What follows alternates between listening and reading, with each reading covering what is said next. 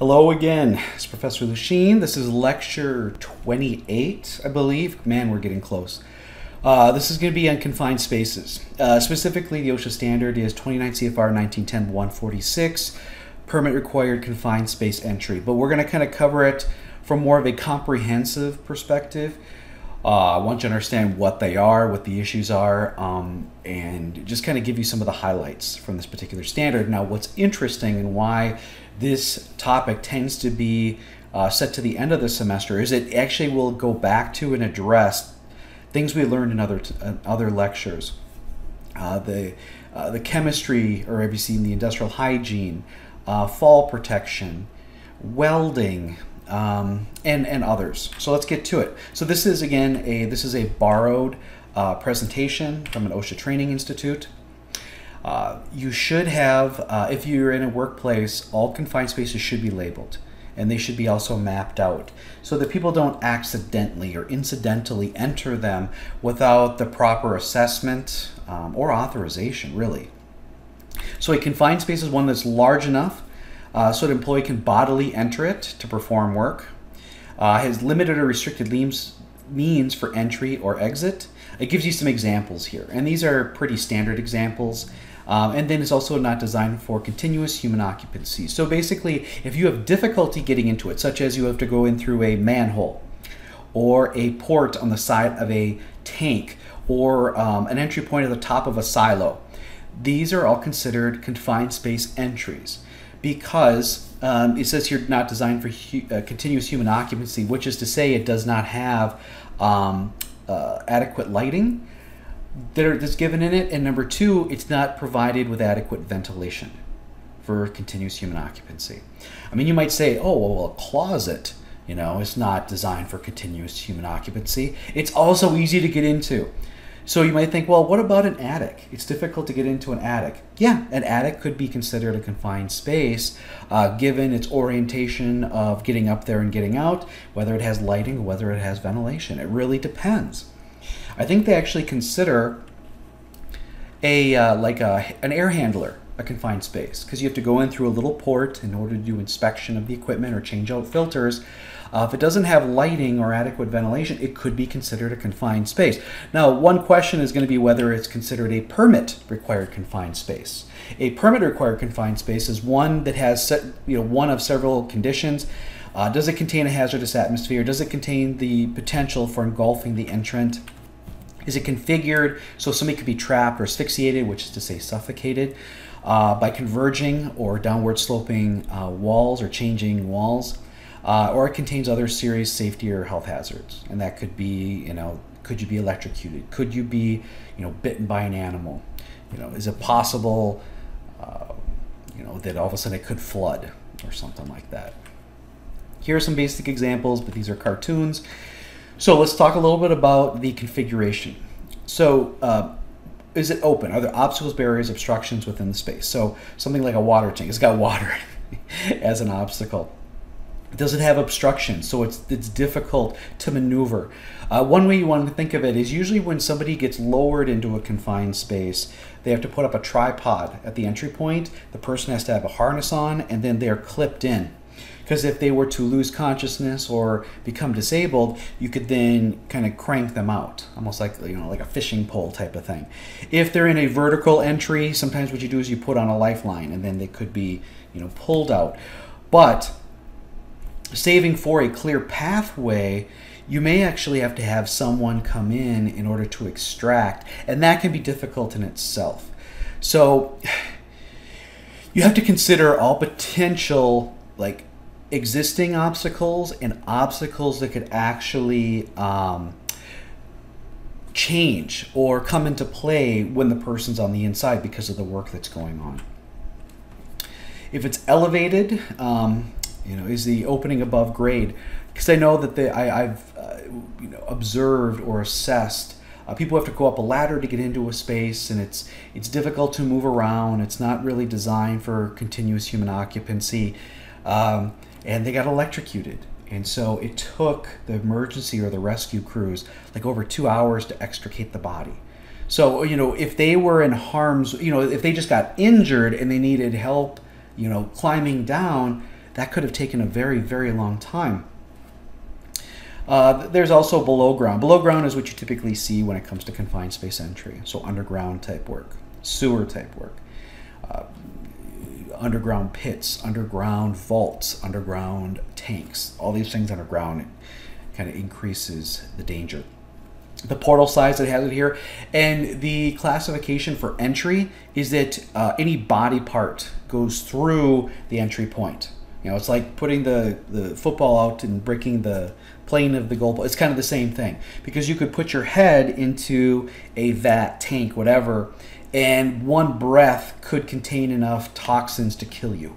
So that's considered entry. And when you put something into a space, that space has to be displaced, and sometimes the substance comes rolling out. So it talks about horizontal and vertical. I kind of already talked about that. Horizontal, again, it says a retrieval line. I call that a lifeline. It can be difficult, especially if they're climbing over, under, or around things. They can get caught up. Vertical, it has the same issue, unless they're just working straight down, and they could just be retrieved. So here are the different sections under 29 CFR 1910-146. I'm not going to read this whole thing to you, but it's about being able to evaluate and classify whether it's a confined space or not, whether it's permit required or not. The protocol you're going to go through, if it's permit required, you have to assess the atmosphere of it, possibly go through a lockout tagout procedure depending on what's in the area, possibly use ventilation to clear out the space, or continuously ventilate to make sure no toxic or oxygen deficient atmosphere develops while the workers are in. If they're going to do welding, you have to do a hot work permit to make sure that the gases are kept outside the space, that the welding's done, that there's an observer or an attendant always watching and in constant communication, that the air is possibly continuously monitored, that the ventilation is constantly running. There's all kinds of things you need to do depending on why you're entering the space, what sort of conditions are in the space, or how can they be made safer, and how could they evolve when the worker's in it. So there's safety and health issues when it comes to confined space, or in particular permit required confined spaces. The appendices have a lot of great information to help, companies or organizations with it. So here's probably a pre-entry checklist. You have the supervisor on the right, you've got I believe the attendant on the left, and you've got the entrant in the middle. And you can see they've got the tripod there. You see the yellow flexible conduit behind there. So it looks like they are actually doing some venting work. And you can see that the entrant, they're in a harness, and it looks like they've got a 15-minute escape tank on their hip, and it looks like they're going to be putting on a full face respirator. And looks like they're going to be on an airline. An airline's going to be sent down. So they're bringing in their own breathing air. The attendant is the individual stationed outside one or more permit spaces, who monitors authorized entrance and performs all attendance duties assigned. Here there are duties. Know the hazards that they may be facing. Be aware of possible behavioral effects of the hazardous exposure. Continuously maintain accurate count of authorized entrance. Remain outside the permit space during entry operations until relieved by another attendant. So they are the person who is supposed to be continually in communication with entrance, possibly getting updates on whether the conditions are changing, and they're the one who would notify or begin a rescue procedure. Communicates with authorized entrants, monitors activities inside and outside, summons rescue or emergency services, performs all non-entry rescues, so if they can just pull the person out, and then performs no duties that might interfere with this. So there we have the attendant. Another one is the entrant. Obviously, that's a person who goes in. They need to know what they're going to be going up against. They need to be properly trained on the use of equipment they're going to be using to be able to communicate with the attendant. They need to alert the attendant whenever there's a change or a sign of something going wrong. If they detect any prohibited condition, and then exit as quickly as possible. In order to exit, in order to evacuate, given the attendant or the Order to evacuate is given. Oh, they have to leave if they're told to. Entrant recognizes any warning sign or symptom. Entrant detects any prohibited condition or evacuation alarm is sounded. That doesn't look like a fun pit to go in. He doesn't look happy. I hope that's not excrement. It might be. So here's different definitions. And the reason I say that, almost every year we have a multiple fatality incident in which somebody climbs down into a manure pit. If you aren't familiar with that concept, so if you are raising animals, their feces are collected and they go into a pit. And sometimes what they do is that when it fills up, they pull it out and they can spray it on fields to add nutrients to the soil. But the air within the pit itself is toxic. It has hydrogen sulfide in it, and we'll talk about that in a little bit. But hydrogen sulfide is toxic to humans, and it can kill you. And the thing is, when you climb down into a pit and you're in a confined space and you're overcome, if you haven't followed proper procedures, you either don't have the capability to make a decision to climb out. You physically can't climb out because you're not getting enough oxygen, and then you just pass out, and then it's just a matter of time before your body shuts down. Thing is, with these manure pits, is that somebody comes by and looks in. They're not seeing any hazard. They just see a person on the ground, so they climb down to see what's going on, and then they get overcome. And usually the third person figures it out, but not always. So it's usually a multiple fatality. Engulfment is when you are surrounding or effective capture of a person by liquid or finely divided solids. So sort of an engulfment is like a cave-in, if you will, or it could be liquid as well.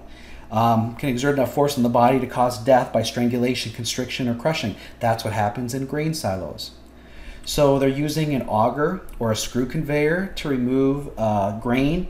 And sometimes what happens is, especially when there's moisture, is there can be a void that develops because it's kind of crusted near the top.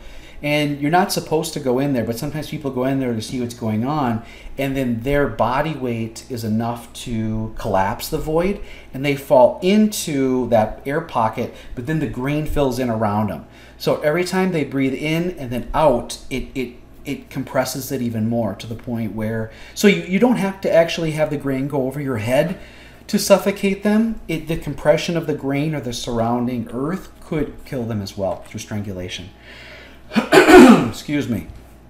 So entry is when any part of the person enters the space. Yeah.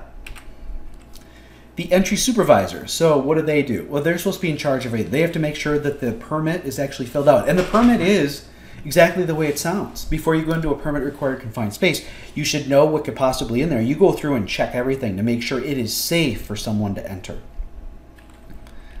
The entry supervisor may serve as the attendant as long as that person is trained and equipped, and also then they're not distracted by their supervisory role. They need to know the hazards, including symptoms of exposure. Verify, they're the one who fills out the permit, basically, do the tests and possibly do continuous testing, and they terminate entry and cancel permit as required. They verify the rescue services are available, either on site or are aware that of what they may be coming into. They have the proper equipment and training to do so. Remove unauthorized individuals who attempt to enter, and determine whenever a responsible permit space entry operation is transferred at intervals as indicated. So what's a hazardous atmosphere? One that could basically either kill or incapacitate or impair, basically. So there are four things that are measured for hazardous atmosphere. One is flammable gas, and they're just looking for, they want to make sure it stays below 10% of its lower flammability limit. That includes combustible dust. Okay, it says, no, concentration may be approximated as condition in which dust obscures vision at a distance of 5 feet or less. Yeah, that'd be over 15 milligrams per meter cubed based on my IH background. Atmospheric oxygen concentration is between 19.5 and 23.5. If it's below 19.5, it's considered oxygen deficient. At that point, you're not getting as much oxygen as you're used to. That's when people can start exhibiting confusion, weakness, fatigue, and they may not be able to self-rescue. If it's above 23.5, it's considered oxygen enriched, in which things will burn more readily. And so that's like an added danger. If the condition contains more than the PEL or permissible exposure limit, you may have to do something to try to keep it down or put personal protective equipment on the person. But then there's something called IDLH, immediate danger to life and health. And if you have that condition, you know, you really should be sending them in. You should try to vent it. But they could possibly be sent in with an SCBA or an airline. Oh, I actually got ahead of myself. I've actually done air sampling in confined spaces and found IDLH before. It's kind of scary. So isolation, process in which a permit space is removed from service. You can do things like blanking, binding, whatever it is, trying to keep... this is when you're just trying to... This is a form of lockout, takeout, in a way. Trying to keep things from leaking in. Oh, look at, there's a lockout takeout valve cover. Okay, when I was reading, I wish they had just called it lockout takeout. So there's something we had talked about before. Line breaking, I think what you're trying to do is trying to empty it out. Rescue services, sometimes when you hire a contractor who does confined space entry, they bring their own. Otherwise, what you need to do is you need to check with your local rescue to make sure that they have a confined space rescue trailer. Because if they don't have the equipment, they're not going to go in. Yeah, you got to talk to them first. You can't just go, oh, let's just do this confined space work. Oh, somebody went down. Let's just call 911. They may not have the resources or the training to do it. You got to check with them first. Here's someone who was extricated. Looks like through the and they're performing first aid. I believe the attendant is required to be CPR certified. I believe. Here's all the retrieval system. The thing is, when the person is you know, weak, or not weak, but passed out, and their body is drooping, it may be difficult to get them up through the hole. You may have to, you know, you have to be trained to do it properly. So testing, you use a 4-gas meter to test the air, and what you usually do is there's a probe that you can put down into the hole, and then it gives you back the O2 levels, the LEL or LFL, you know, it wants to be 10% of it. It didn't say hydrogen sulfide, but hydrogen sulfide is also tested, and so does carbon monoxide. Because we had talked about carbon monoxide in a previous lecture, that the human body prefers it over oxygen. It's a chemical asphyxiant. So if there's carbon monoxide down there, which probably it would have to come from, it's an incomplete combustion of carbon fuel, the people could be overcome and die. So here's a testing protocol. So they say potential toxic air. You're looking for hydrogen sulfide, which is a natural byproduct of organic decay. It's the, you know, sulfur in organic entities, or through their metabolism, can give off hydrogen sulfide. Hydrogen sulfide is heavier than air, so it tends to concentrate at the lowest point. It smells like rotten eggs, thus the sulfur, hydrogen sulfide. Also, it has a sinister bi symptom in which it numbs our olfactory gland or ability to smell it. So at higher concentrations, you no longer smell the sulfur, so you don't think it's there anymore. So don't rely on your sense of smell when it comes to confined spaces. So it looks like here they were testing for hydrogen sulfide and for carbon monoxide. Now you may be thinking to yourself, well, methane is the primary degradation byproduct of organic materials. Yes, but methane is heavier than air. And also methane is a flammable gas, so therefore it would be detected through the LEL, the percent LEL. Ugh, I hate spiders. So you have to look out for these things as well. There could be snakes, there could be spiders, ticks. Yeah, ticks you can just wear clothing over. But there are different types of animals. There could be rodents down there that can bite. Yeah, so you got to be careful for that. Yikes. Signage. So all confined spaces need to be labeled. Here it says do not enter, even though it's on its side here. Manhole covers are pretty heavy, so you don't have to label those. This should have a labeling. You probably should have a cover as well. Here's an example of the supervisor completing the confined space entry permit, and I'll show you what that looks like. Here's what a written program needs to identify. I mean, you really need to know what you're doing. You just can't just show up and go, I can figure this out. It needs to be all really well labeled, laid out, and the appendices for 1910-146 provides that. So here is an example of a confined space entry permit that I found online, and it goes through a checklist. I'm not a fan of checklists except for things like this. This is a verification step and not an exploratory step. So you're checking for all these things. It makes you kind of think it all through. You're doing testing and you're keeping records of it. For CFM, so the presentation didn't talk about ventilation. We talked about ventilation.